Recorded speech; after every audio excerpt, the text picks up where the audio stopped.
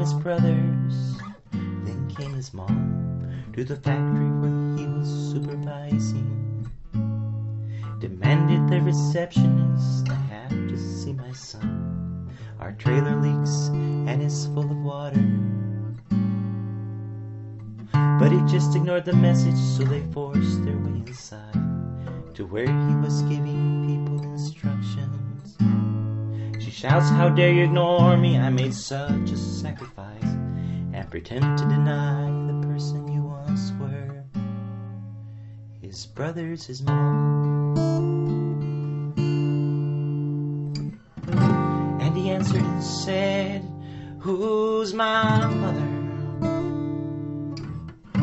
And he answered and said, "Who are my brothers?"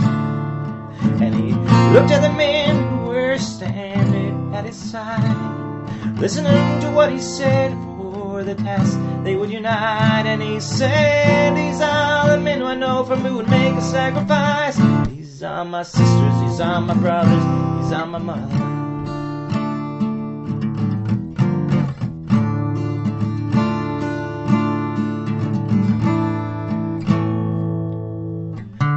To grab him, to drag him to home.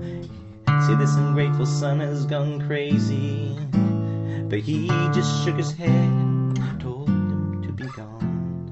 "I got a lot of work, my time you're wasting." They said, "Don't pretend you don't know us or the way you were brought up." He said, "I know that is the problem." He said, "You always try to stop me from being what I should become. If I had stayed with you, I would still be nothing." His brothers, his mom.